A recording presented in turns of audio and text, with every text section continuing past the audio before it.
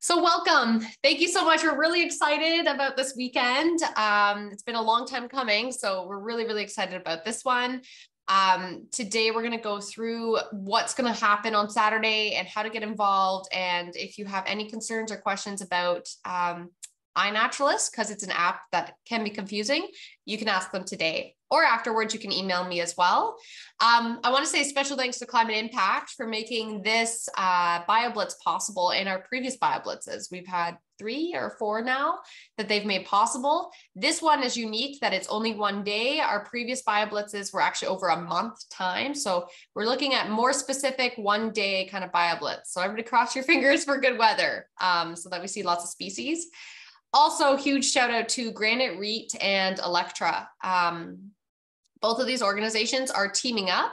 Every species seen during the BioBlitz, they will donate $20 to Riverwood, which is awesome. So if you went out and you took a picture of a sugar maple leaf, that's $20 donated to conservation of Riverwood. So thank you so much, Granite REIT and Electra, also for donating that much. And that's up to 250 species. So once we hit the 250 species mark, that's what they've donated already, which is awesome. And I think we could get there.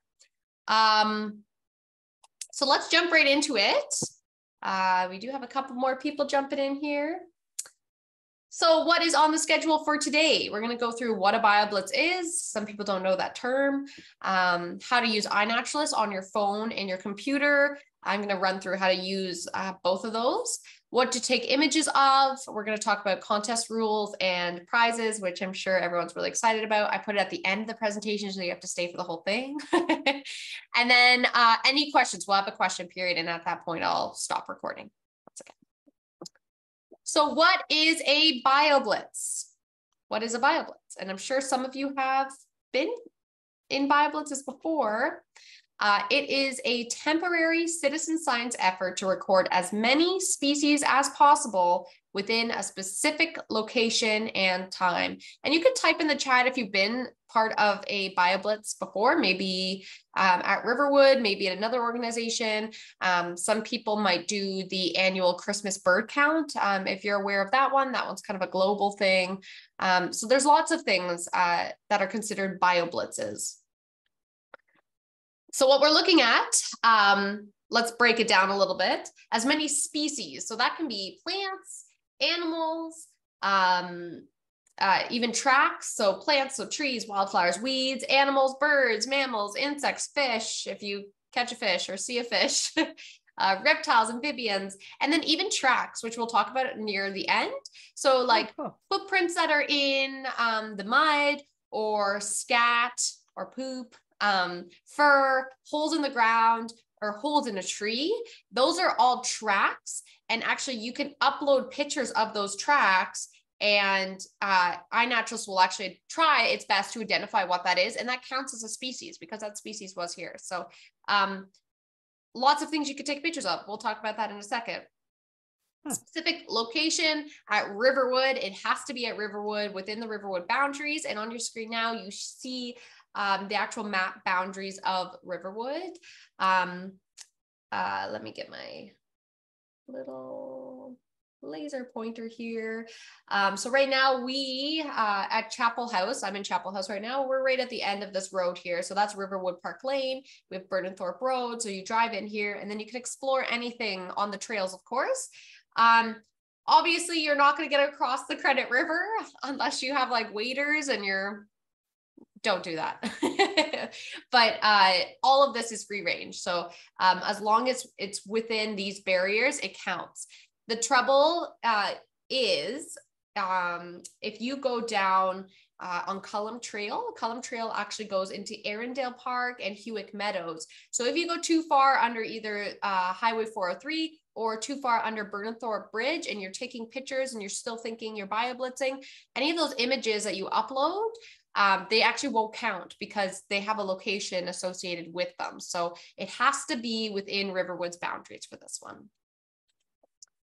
And then specific time. So Saturday, July 22nd, between 7 a.m. and 11 p.m. So the park, Riverwood, is open from 7 a.m. to 11 p.m. So that's the time frame that we put the BioBlitz to run from. We will be in the barn.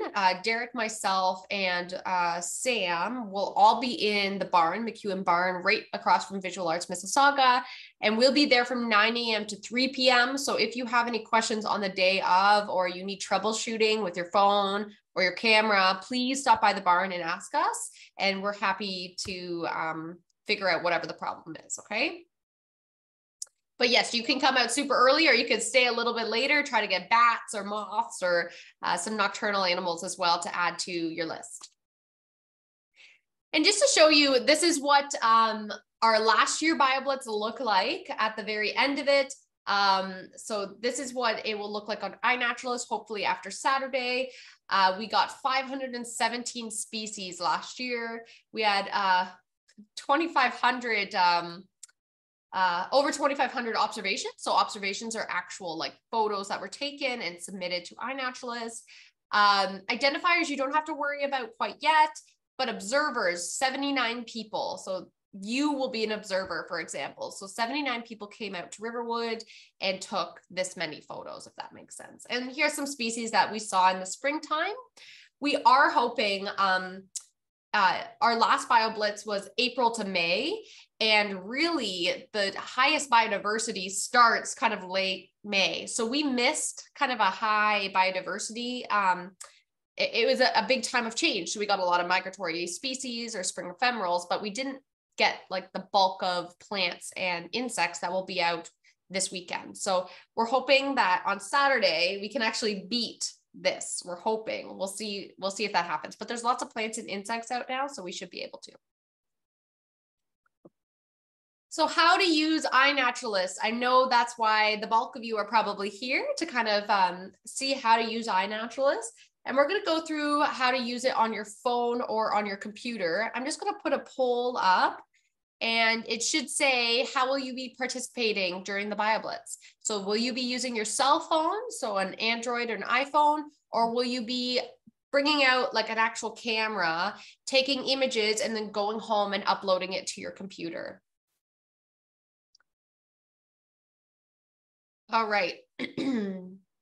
So it looks like we have 100% people answer. Great. So most people, 82% of you will be using your cell phone, and then 17% will be using a camera and uploading to the computer at home. So we'll go through both of them today, but just so you know the bulk of it. Okay.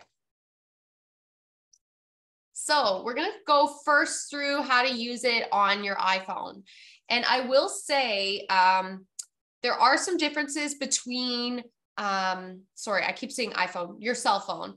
There are some differences between using an iPhone and using an Android. They're quite similar. I'll point out kind of the differences. The one that I'm using right now to show you on the screen is going to be an iPhone because that's what I use, but Android's a little bit different. You're free to ask questions along the way. You can also follow along if you want to on your phone now. So the first thing we want to do is join our BioBlitz. And sorry, there's just some people joining us here. So you're going to want to make sure that you have an account on iNaturalist. It's completely free to make an account. So you would download it in the App Store, download it and create an account, and that's completely free. Once you've got to that point, you have an account, you've had it all set up on your phone, you're going to join our project. And how you do that is step number 1, you're going to go to projects down here on the far right. Now, if you are an Android user, it's most likely that you'll have all of your buttons on the left-hand side instead of on the bottom. I don't know if it's still like this. Last year it was like that, where Android had all of the selections on the left side of your screen. For iPhones, all of your buttons that you're going to be worried about are at the bottom. So you're going to select projects. And then you're going to go up to search for a project name. So all of these projects that you see here, these are just on my personal account. These are projects that I am joined to. But you're going to go and you're going to type TRC Summer BioBlitz 2023 in the search bar. You're going to press search, And then you're going to find us here and you're going to press join. So under TRC Summer BioBlitz 2023, you're going to press join. I believe there's about 33 people that have already joined us. So we'd like to get that number up if you're actually going to come out to the BioBlitz. So join it. Right now, there obviously won't be any observations because it doesn't start until Saturday. Please, if you have questions or you want me to go slower, please type them in the chat. I'm going to go to the next one. Now, submitting observations. So what you see here is after you submitted photos over time, this is what it's going to kind of look like on your screen here. So these are some of the photos of things that I've taken over time and I've submitted to iNaturalist. You might not have anything there when you go on your main screen. You're going to click observe in the very middle of your phone. Once you hit observe, you have two options. So one option is using your camera, and this is going to require iNaturalist to see your camera roll. This is the way that I do BioBlitzes. So I go out, I take pictures of as many things as possible. So plants, insects, birds, and then I go into iNaturalist after and submit them all. So if you do it that way, you're going to click camera and you're going to go through your camera roll and select whatever photo you want to add. The other way you could do it, flip that. Camera rolls on this side, cameras on that side. Sorry, everyone, I'm confusing you off the top. Camera rolls on this side. If you click camera, it'll open up your camera and you'll take a photo directly through the app. So you don't have to upload anything. You'll just take a photo right on the app and it will submit it right away. So there's two ways you could do it. You could go out, you could just open your camera and just take photos of everything and then submit them later, or you can go and take a photo at a time through the app. Once you do that, this is what it's going to look like. So if I uploaded this photo of these yellow flowers, it's going to be up at the top here. And then you have a couple selections that we're going to go through. But what you're going to do is you're going to press, what did you see? And sorry, I just see in the chat. Oh, thank you. Somebody said on Android, it says take photo. And then the other option is choose image. Okay, so that's great. I actually think that's more clear on Android. It should say take photo or choose image because camera and camera roll are kind of confusing. But basically take photo and camera are the same, and camera roll and choose image are the same. Thank you for noting that. You're welcome. So once you've uploaded something, what you're going to do is you're going to press, what did you see? Is everyone following along? Mm-hmm. So you press, what do you see?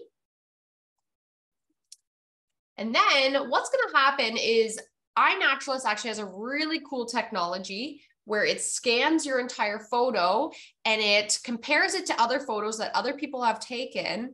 And it can actually attempt to identify that species for you. So when I uploaded this, I said, what did you see?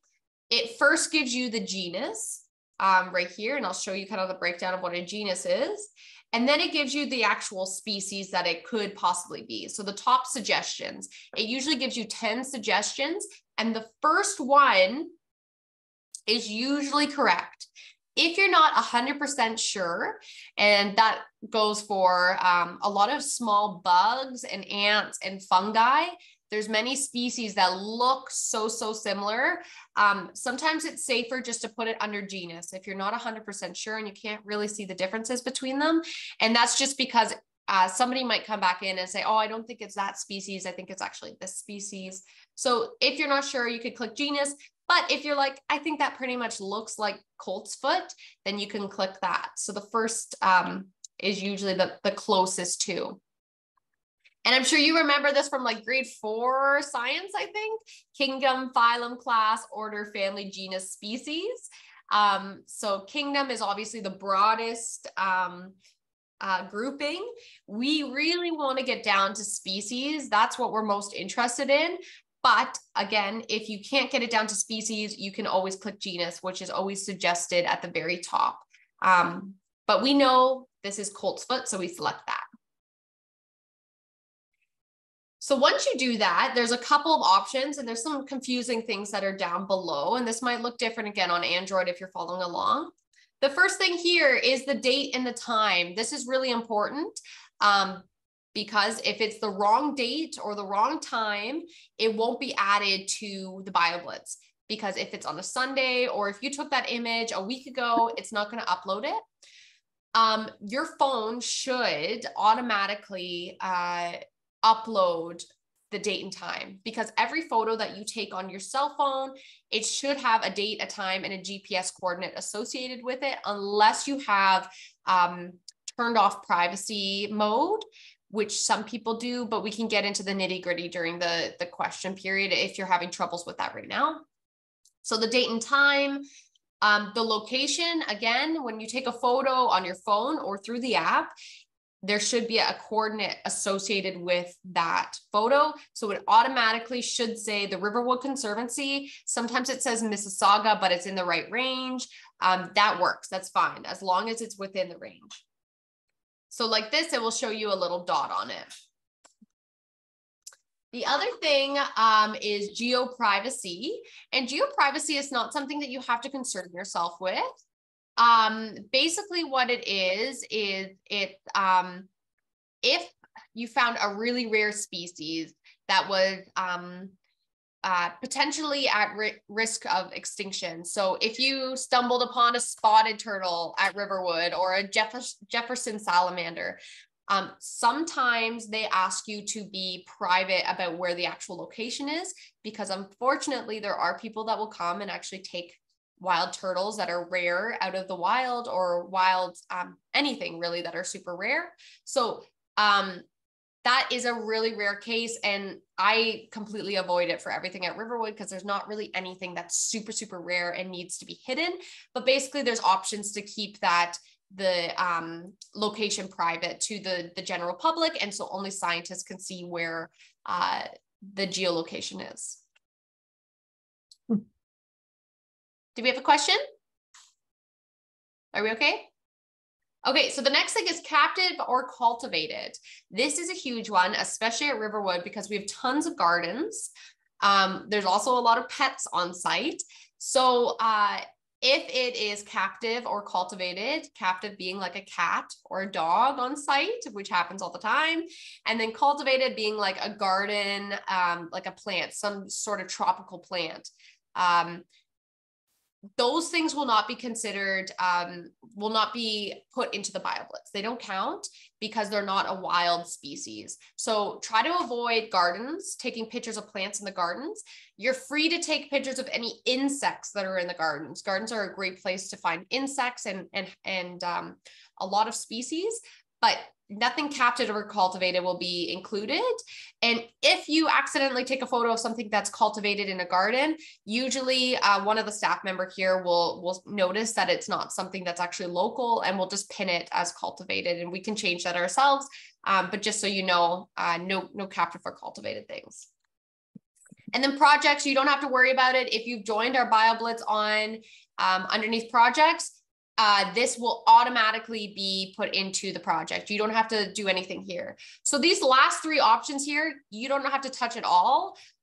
It's just making sure that the date and time and the location are automatically being inputted when you add a photo. Any questions, please post them in the chat. And then you're going to click share, and that's going to share it to the entire world. So the whole point of this is trying to figure out how many species we have, and researchers around the world will use your data, the photos, the location, the timing of certain species to figure out populations, to figure out what the impacts of climate change are on these species. It's huge. It's really great, the citizen science effort, because now if you think about one scientist that's studying some sort of mouse, they before had to go out into the field and they had to survey so many different areas in order to figure out the populations. But now there's thousands and thousands of people that are recording different species. And so scientists can actually just use that data, which is awesome. So once you've submitted your first thing, I know it's changed from the colt's foot to now a white-throated sparrow. I apologize for that. but this is what it's going to look like. So this is my image of a white-throated sparrow and has the Latin name beside it. What we're trying to get all of our species to is research grade at the very top. So what happens is I will suggest that it's a white-throated sparrow like we did before. And then what happens is other people, identifiers is what they're called, will either agree or disagree that this is a white-throated sparrow. So this person here has agreed with me. They said, yep, that's a white-throated sparrow. And then another person that's also on iNaturalist also saw this and said, yeah, that's a white-throated sparrow. And once you have either one or two confirmations that that species is correct, you'll get research grade. And that's meaning that a scientist can use this for research. So we really, really want it to get to research grade so that we can understand the species here. And we'll talk a little bit about prizes too, because it's important to note the research grade. Any questions about bones? Any questions about bones? I'm gonna just, no? Okay, I'm hoping everyone can see my screen now here.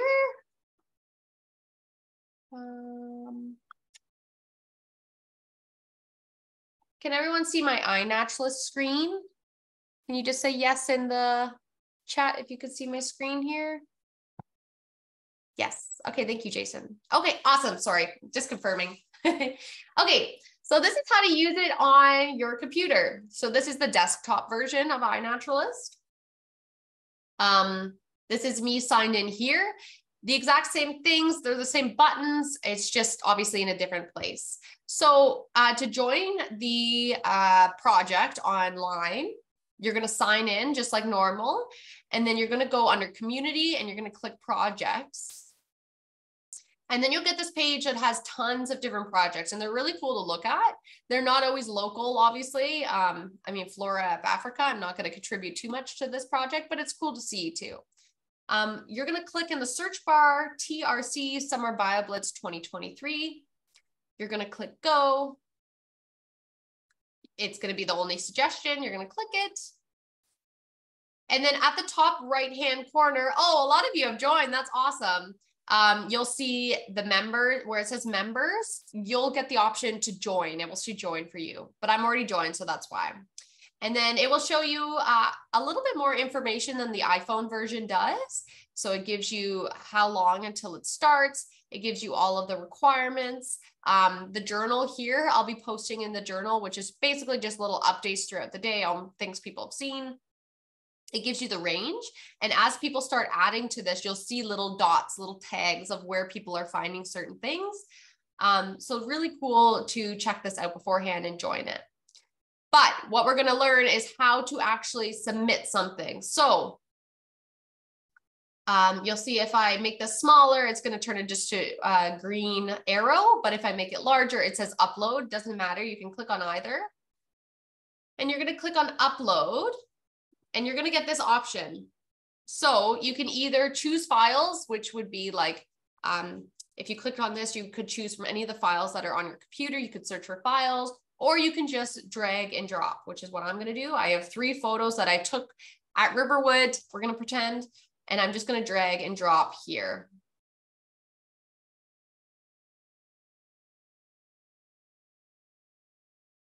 And then I'm going to make it bigger for everyone to see. So this is what it's going to look like. So I have my 3 photos. We're going to cancel these because it's already guessing. And so this would be the case if you came out with your, like a professional camera and you wanted to go home, sit down, plug it in, upload all your photos at once. You can upload as many photos on here as you want at one time. And you just, with cameras, it's a little bit difficult than your phone. You have to make sure that it has the right date and time. And some of your cameras are not going to include a coordinate when you take photos. If you have an older camera or one that doesn't include that, I don't have that. So when I upload my photos from my camera, it doesn't have any of the information like what's on your phone. So you're going to have to manually input that, which is fine. I'm going to go through that right now. So for example, if we have this little bird here, what we're going to do is we're going to change the date and location first, because if we went straight to species, the iNaturalist doesn't know where you're taking this image. So it scans the whole world to figure out where that thing is. So it could be giving you the wrong species. It's really important that we click location. And then what you can do is you can write the Riverwood Conservancy, and it will bring us to this. So it will bring us to a map.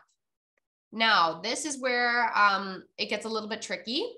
So you kind of have to figure out, if you don't have the GPS coordinates on your camera, you have to figure out where you were. So it's really important if you can remember those things, or big like little notes along the way. Or if you know your way around Riverwood really well. So you can select where you saw it. So say you were on Cullum Trail, you would select about there. Okay. Or if I might do both. Oh, you figured it out? Or if you, I'm sure everyone knows the old wagon that's on Chapel Lawn. Up here, you could click there. Or if you saw it at the bird feeders behind Chapel House, you could click there. Okay, does that make sense? So you would select where you saw those things. It's a little bit more tedious than the automatic version, right? The one thing to be careful for, though, is if you, say, saw something right there, or if you weren't sure and you made the range a little bit bigger, that's saying, I don't really know exactly where that thing is. It was somewhere within that range. That's totally fine. You can do that. But if anywhere of this red circle is outside of Riverwood's range, so if it's just a little bit past Riverwood into Arundel or Hewitt Meadows, and it's past the barrier, it won't be counted in the BioBlitz. iNaturalist will not automatically upload it because it's only specific to Riverwood. So any bit of this location is outside of the range, it won't upload it. So that's one of the troubles with doing it automatically. So it's best if you, to keep it small, but if you don't really know, you can make the range a little bit bigger. Just be careful that that red circle's in the correct place. So let's say we saw the chickadee behind Chapel House on the bird feeders. So you add it, and then you can also click the date. Obviously, I can't go forward in time because you can't see photos forward in time, but let's say it happened today. And so you click on the date, and then the time you can also change here. So we'll say 9:30 a.m. So the date and time. And now what you're going to do is now you're going to click species, and it's the exact same thing as your phone. It will bring up first the genus. We're pretty sure this is in the genus chickadees and allies. Here are our top suggestions. So then it's going to give you species suggestions. We're birders here, so we know that it's a black-capped chickadees. We're going to click on that, and that's going to be a submission. But you don't have to click submit right away. You can do tons of these at a time. So now the next time you click location, it's actually going to automatically bring you to Riverwood. So you don't have to figure it out again. So let's say this little bug was seen in the pollinator garden on Chapel Lawn. You're going to click there. You're going to update observations. Oh, sorry, it's not the bug. Okay, we'll say this needle is found on Chapel Lawn. The date and time, we'll just click that. Sure, that's great. And then the species, again, genus, pine, and then here are their top suggestions. Now, really cool, you don't have to take a picture of the whole tree or plant. Leaves work, needles work. So it's really cool that it's identifying that there's 5 needles. So it's probably the eastern white pine, which is correct. And we'll just do it one more time just to solidify everything. We're going to click location. We saw this bug maybe back on the mouse trail. We're going to update it. We're going to do date and time. And the species is a red-banded leafhopper. So again, the genus, and then it's going to give us the species. Just like that. Now, there is a way to edit multiple photos at a time. If you click on the first one and then you press shift, you can select more than one. And then you can, in the left-hand corner here, you can edit multiple dates and times. So if you want to put them all in one place, it's best to be specific for each species, but say you don't have time, you could put them all here, and you can make the range a little bit bigger, and you say this, and then that updates all of the locations to that. So again, if you don't want to do it each species one at a time, you click on the first one, you press Shift, and then you could select more than one, and you can edit them. As you can see, it says editing 3 observations, editing multiple species, editing multiple dates, and you could just change it from there. Okay. And then at the top right corner, you're going to press Submit 3 observations, and it's going to save them and submit them.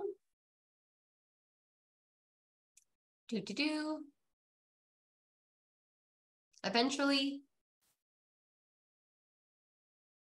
All right, and this is what it will look like. So we have those 3 observations we just sent in. We have the date and time, the location, and then this is what it's going to say until somebody agrees with you. It's going to say needs ID, and I'll try to scroll down. So these are all my observations that I've made.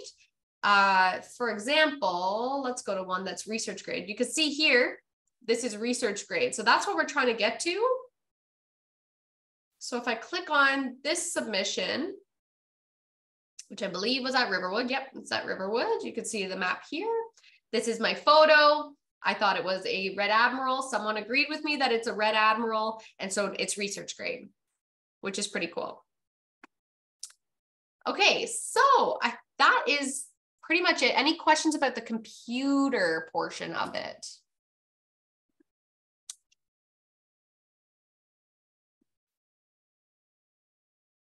No questions? Okay. We always have time for questions at the end. You should see my screen again. So now we're going to talk a little bit about what to take images of. So the biggest thing is to please leave no trace on Saturday. Leave what you find behind. So anything, any kind of bug or plant or anything like that, don't pick anything, just leave it there, take photos of it there. Stay on the trail is a huge one. I know how exciting it is. I am guilty of it too, how exciting it is to see like a butterfly flying and you want to get across a field to go see it. Please stay on the trail. Not only does it damage our ecosystem, but also it's quite dangerous right now. We have poison ivy, we have parsnip, and we have lots of ticks, unfortunately. Well, I shouldn't say lots of, but we do have ticks. So please stay on the trail and be safe. If you're on the trail, there's no issues at all. And again, you don't have to get the best image. It doesn't have to be like a perfect photograph. Really, I've taken some blurry images that I'm like, I think this can be able to, like, this will be able to be identified, and it does. So if you're a little bit farther away, totally fine. Take a photo, upload it, and see what happens. People might not know what it is, and they may suggest that it's something else. Totally cool, okay? And then respect wildlife, obviously, don't get too close. Things you could take photos of, birds. Again, you're not gonna get photos like this, especially if you're using your iPhone, or maybe you are, but these photos are taken with a camera. They do not need to look this good by any means. They can be much farther away. As long as you're getting those colors or the figures in them, you're good to go. It could be mammals. One of the first things I suggest you do when you come to Riverwood, try to find the 3 species of squirrels and get those off the bat, because those are the ones that will come right up to you. So gray squirrel, red squirrel, and chipmunk are all on site. Take photos. You have 3 species there. And I'm seeing, and do not feed the animals. Thank you. That is very true. Reptiles and amphibians, toads, snakes, turtles. We have a beaver pond that has turtles basking on the pond every day now. So go down to the beaver pond and check out what you could find there. All of these things are included. And then a big one that I think people miss is plants. That is probably where the highest diversity of things will be. So take pictures of leaves on the trees. Take pictures of plants that are growing. Take pictures of even fungi. I know fungi is not a plant, but there is lots of mushrooms and fungi out right now.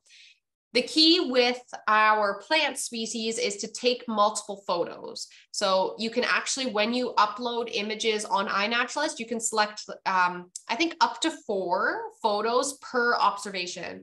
So for example, if you had a tree, you could take a picture of its bark, the whole structure of the tree, and then the leaf itself, and then submit those 3 images together so that people have a better understanding of what kind of tree it is. That's helpful too.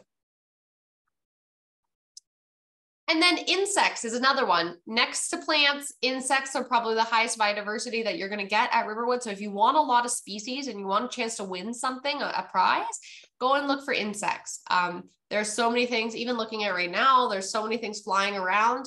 Our pollinator garden is a really, really good spot to stop by and check out to find these bugs. And these are all bugs that were found at Riverwood. So we have, I don't know what kind of bumblebee this is. Maybe, I'm not even gonna guess. Maybe 2-spotted, brown belted, I don't know. But a bumblebee, red banded leafhopper, and then a hair streak butterfly too. So all of these are around. And like I said at the very start, take photos of tracks too. So footprints in the mud, if you're seeing a nest up in the tree or a bird nest up in the tree, poop or scat is a huge one too.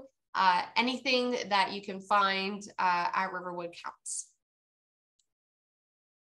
And like I said, we have lots of plants here. So we have 1,400 plant species, 180 resident and migratory birds, and then 55 mammal species. So there's tons to find at Riverwood. And then the part that everybody's waiting for, contest rules and prizes. We have really cool prizes this year, which I'm excited about. So rules, kind of what I've already gone through. Images must be taken within Riverwood boundaries. We know that. Images must be taken on Saturday, July 22nd between 7 a.m. and 11 p.m. They must be personal images only. So you have to take the photos. Images must be of wild plants and animals, no cultivated plants or domestic animals. Only one account can win each prize. So basically what that means is that if you wanted to, if you have a family that wants to work together to submit to the BioBlitz, you have to all be on that same account to take photos. You can't have multiple accounts going and taking images, or it won't all be together. It's only one account that will win each prize. And all observations, this is key, all observations must be submitted by Tuesday, July 25th. So if you're somebody coming out with a camera and you're taking your photos and then going home and plugging it in and submitting them online, you have until Tuesday, July 25th to submit your last observations. At that point, we're going to cut it off and we're going to go through everything and then determine who won the prizes. So prize number 1, the account with the most species observations, and I'll tell you what that means in a second, will win a new pair of Vortex 10x42 Triumph binoculars. I use Vortex binoculars. They're my absolute favorite. These are really, really cool. And they're actually thanks to Urban Nature Store in Mississauga. They have donated to us for the BioBlitz. So account with the most species gets a new pair of binoculars. And basically what that means, if you are on our iNaturalist page, you'll go under observers like I talked about before, and that's any of you guys are observers, and you're looking at this column, and that's the number of species that that person has seen. So for example, Beth had taken 327 photos and submitting them on iNaturalist. Out of those 327 photos, 124 species, and those have to be research grade. So you can see here that even though Jacqueline or even Nina took less photos than Beth, they had more species overall. So we're really looking for diversity. We're trying to find diversity. You can take multiple photos of like gray squirrels. You could take multiple photos of like the milkweed that's behind me here. You could take multiple photos of the same species, but it's not going to add to the number of species that you have. And again, it must be research grade. Each has to be research grade. Prize number 2, best photograph chosen by our TRC volunteer committee. We did this last year too, which is a lot of fun. So we will be bringing it down to 5 photos that we believe are the best photographs of the BioBlitz. And we'll be giving them to the volunteer committee here, and they're going to choose the winner. And the winner gets a really cool birding starter kit donated to us by Armstrong. And it has basically everything you need to start a bird feeding station in your backyard. So it has suet bell, it has seed, it has a nice bird feeder. So it's a pretty cool prize. You do not need a good camera to win this. There were a couple of images last year that were taken on the actual phone. This was the winner of last year's Spring BioBlitz because we felt it really well encapsulated spring. There's some snow at the bottom. We had a little red squirrel after a long winter, and we had the Siberian squirrel, which I'm sure many of you are aware of too. So this was the winner of our last year's BioBlitz for best photograph. And then this one is the absolute best. One randomly selected account will be also winning a pair of binoculars. So if you come out for 15 minutes on Saturday and you take pictures of 5 things in the wild, and then you say, okay, I need to go, I have other commitments, you are put into a lottery, and we'll pick names on Tuesday and the Tuesday after Saturday, and we'll determine one randomly selected person that's going to be getting binoculars as well, which is really cool. So you don't have to be up there with the best photo. You don't have to be up there with the most species. Just come out and support the work that we're doing. And you have a pair of binoculars.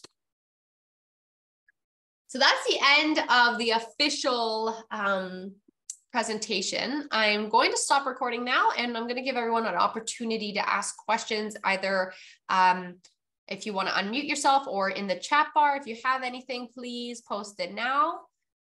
Once I figure out how to stop recording.